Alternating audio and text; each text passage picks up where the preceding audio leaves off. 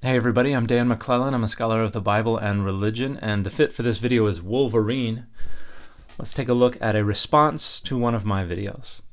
Whether you want to refer to it as God lying or God changing their mind, what God says is going to happen to Adam in Genesis 2:17 doesn't end up happening.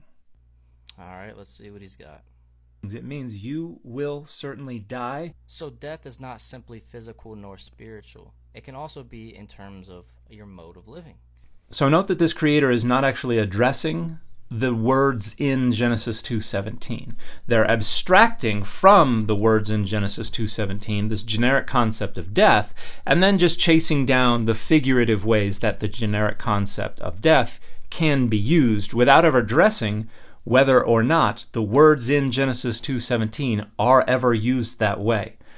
Because they're not. They flatly preclude that figurative use of the generic concept of death. Mot tamut means you will certainly die. It is a paronomastic infinitive using the second masculine singular call form of the verbal root mot, to die, in combination with the infinitive absolute. There's also a hofal stem use of this same paronomastic infinitive, and between the two of them there are 56 occurrences of this construction within the Hebrew Bible, and every last occurrence refers specifically to literal physical death. This construction is never once used to refer to any kind of figurative concept of death. And so this creator has entirely ignored the actual words in the verse to just take a step back and abstract from those words the generic concept of death and say, this I can mold into what I need it to be.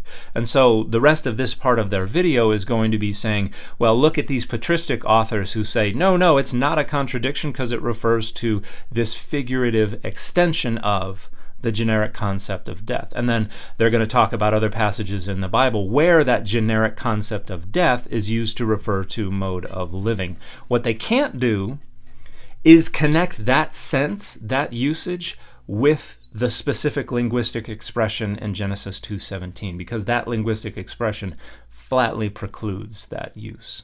It means on the 24-hour period that you eat of it, or within 24 hours of eating of it, you will die.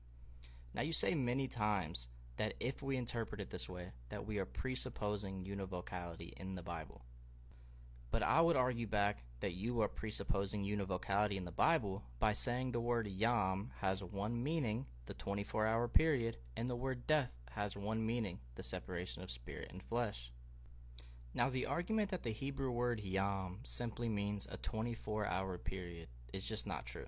This is an absolutely laughable straw man. I have never once said that these words can only ever mean one specific thing. I've pointed out that in order to try to approximate the sense that is intended by the author, we have to look at usage. Usage is what determines meaning, and there are all kinds of factors that can play into usage, including what prepositions are attached to it, what particles are used around it, what objects are used, what syntactical constructions are these things occurring in. When we look at bayom that way, here it has to mean roughly a 24-hour period.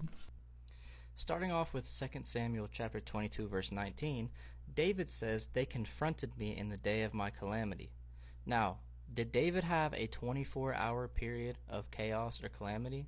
Of course not. He had multiple years of calamity.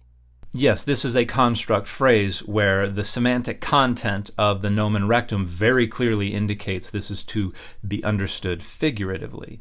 This is not a temporal clause connecting consequences with the time period in which a specific single action takes place. This is different syntax. So this does not bear on how we understand the use of bayom in Genesis 2:17. As Ambrose of Milan says, the word death is subject to manifold interpretation. The word death does not occur in Genesis 2:17. That word does not simply mean a 24-hour period.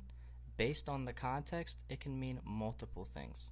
So this creator has actually never once addressed the actual context of Genesis 2:17. They're trying to leverage other context to overrule the context of Genesis 2:17, which has been completely ignored throughout the entire video.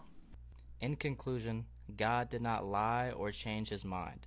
He did exactly what he said he was going to do. All this video has demonstrated is that if you don't have a good grasp of how the Hebrew language works, you can convince yourself that your dogmas are right fairly easily.